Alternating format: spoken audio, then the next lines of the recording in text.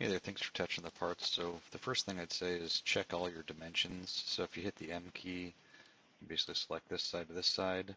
Our dimension is there, but if you actually look at our precision, it's a crazy distance. I mean, that's not a defined thickness, so something's goofy on there.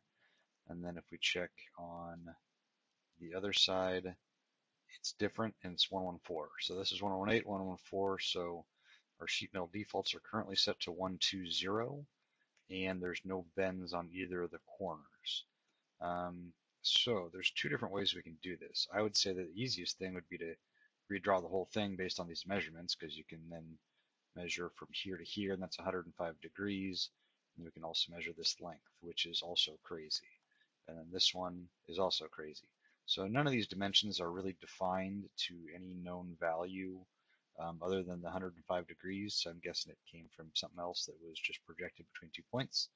Regardless, just to let you know. So if we created a sketch on here, and then a sketch on the top view, we can then project the geometry of here, and then I'm going to draw a line this way,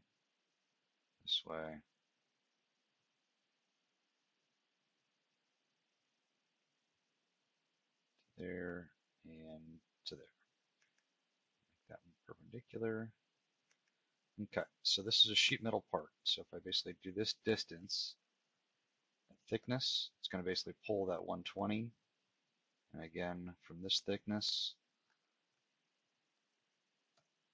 so that way we have an exact offset of what we want to do.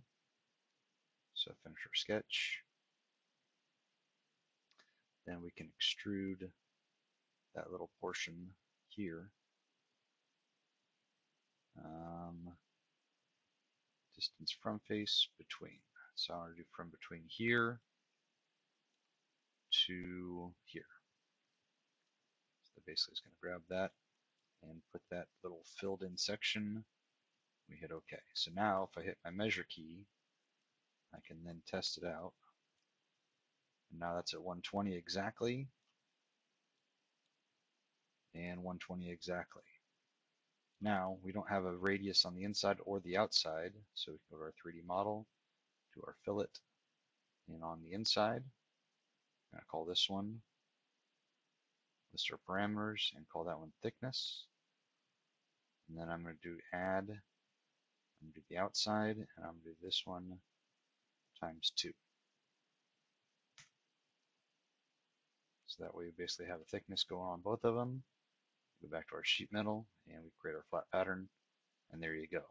Now you'll notice that you have this little extra sliver on there, because basically that's where the part's getting bent and turned. You can't see it on this side, but if we actually go to the back side, you'll see that it's on there as well.